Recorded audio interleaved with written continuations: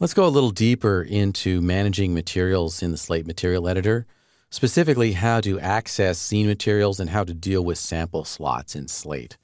I'll open Slate back up with the M key on the keyboard, and let's maximize that to get the most out of our capture area.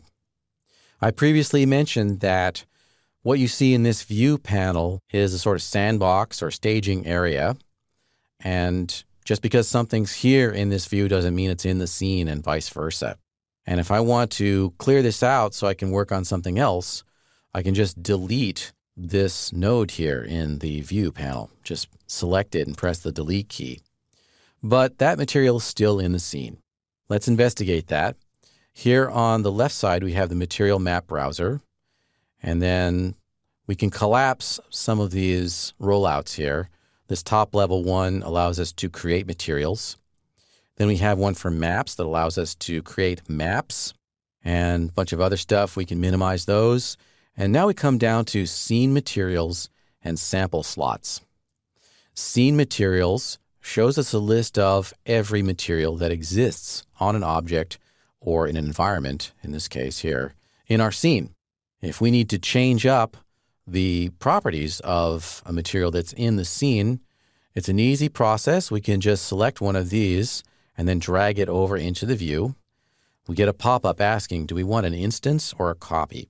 If we want to edit the material that actually already exists in the scene, then we need to choose instance. Click OK. We haven't made a duplicate of that scene material. What we're doing now is we're editing the material that is in the scene.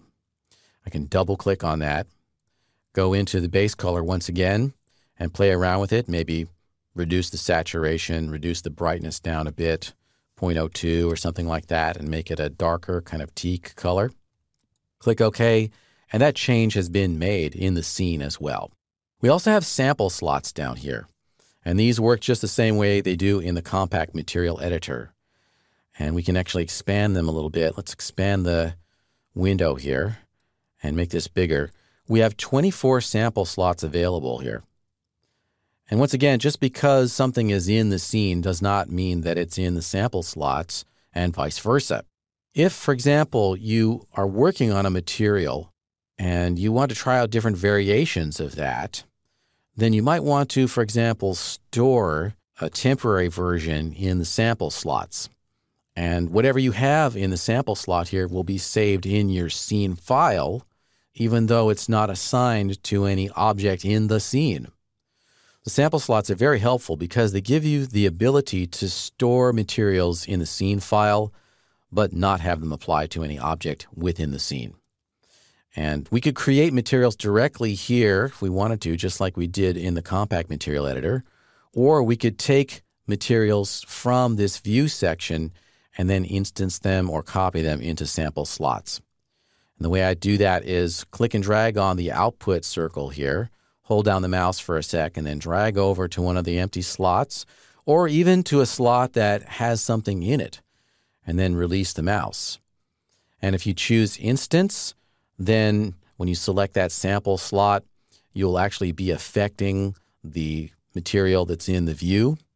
But if you choose copy here, then you're going to make a unique new material that starts out with the same parameters as the one you've dragged over. I'm going to choose to do a copy here. And in having done that, I've erased the sample slot that was previously there. There was a white diffuse sample present there, but I have not erased it from the scene. You can see that white diffuse still exists in the scene because it's assigned to all of these objects. It's important to wrap your head around what's going on here. Scene materials lists materials that are actually placed onto objects. Sample slots list materials that are saved in your scene, but may or may not be assigned to objects in the scene. All right, cool. So now I could actually make maybe a variation on that dining table. I could take that and drag it back in again, and then instance it. And now I've got another dining table. Double click on that, and I can call that dining table version 2. So I've got version 1, double click on that, and I've got version 2. And I could change the color here maybe and make that something else. maybe more of an orange or saffron color. And it's in a sample slot, but it's not assigned to any object. Of course, if I wanted to, I could assign that to the object. And if I did that, I would be essentially removing this dining table version 1 from the scene. Okay, but it would still exist here in this view. All right, so it's all kind of confusing, but here's what we're going to do. We're going to take dining table 2 and drag that over to the table. And now that's assigned. We can see here now in scene materials, dining table version 1 is not assigned to an object, but it still exists here in this view panel. And now in this case, if I delete this node from the view panel, if I delete dining table 2, just press the delete key, dining table 2 still exists on an object. It also coincidentally still exists in a sample slot. This one here only exists in this panel. It's not assigned to an object. It's not on a sample slot. If I select this one and press delete, now it's permanently removed from my scene. And if I save my scene, then that material is erased permanently.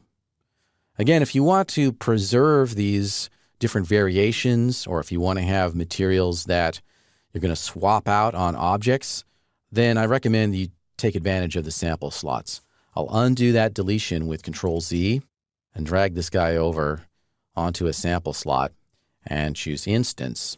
And now I can actually delete this node from the view panel. And when I save my scene, this material will still be in the scene. It's just not assigned to any object currently. All right, so that's a little bit complicated, but it is important to understand how all that works.